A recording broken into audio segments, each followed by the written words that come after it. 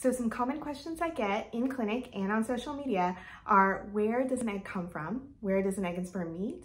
Where is a pregnancy carried for 9 months? Let's talk about some of these topics today.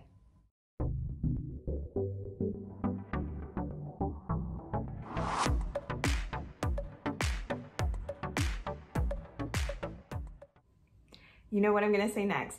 Don't forget to hit the subscribe button and leave me comments if you have questions that I didn't address in this videos, and I can build new videos on your questions. First, definitely check out my video on the menstrual cycle called The Menstrual Cycle Made Easy. That video goes over the hormonal dynamics that occur in a menstrual cycle and are also important to understand when trying to conceive. In this video, we'll focus on the dynamics of specifically the egg, the sperm, and the embryo, and we'll break it down into 4 steps. Step 1, your eggs are in your ovaries, and we describe it like your eggs are locked away in a vault within your ovaries and we cannot see them. Each month, a certain number are released and become visible on ultrasound, and what we'll see are follicles in your ovaries on the ultrasound. Each follicle has a microscopic egg within it that we can't see. So what will happen each month is that one of those follicles will grow to be the dominant follicle with the maturing egg in it and will eventually ovulate, and the rest of the eggs will die off. Next month, another set of follicles and eggs within them will be released from the vault. Step 2, during the follicular phase, that dominant follicle is growing and that egg within it is maturing. Once the follicle reaches a certain size, there are signals in the body that tell the egg to release, and that process is ovulation. And after the egg is released, it will travel down the fallopian tube.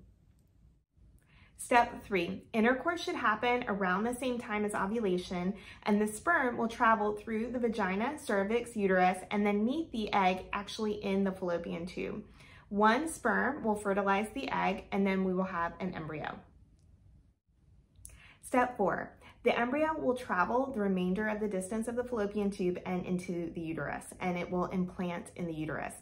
And this is where a pregnancy will continue for 9 months. Now, let's go over an important point. What are the chances of trying to conceive each month? Well, hopefully from this video, as you get an understanding of how pregnancy happens, you also get an understanding that the human reproductive system is not an efficient way to conceive, and a lot of things have to be normal and in the right place at the right time. And when everything is normal and the woman is young, the chances of conceiving each month are only 20 to 25%. And this percentage can be impacted by other factors, such as the woman's age or the duration of infertility or how long the couple have been trying to conceive. And these factors can have negative impacts on pregnancy rates each cycle. So it's important to consider this too, and we'll go over this in more detail in future videos.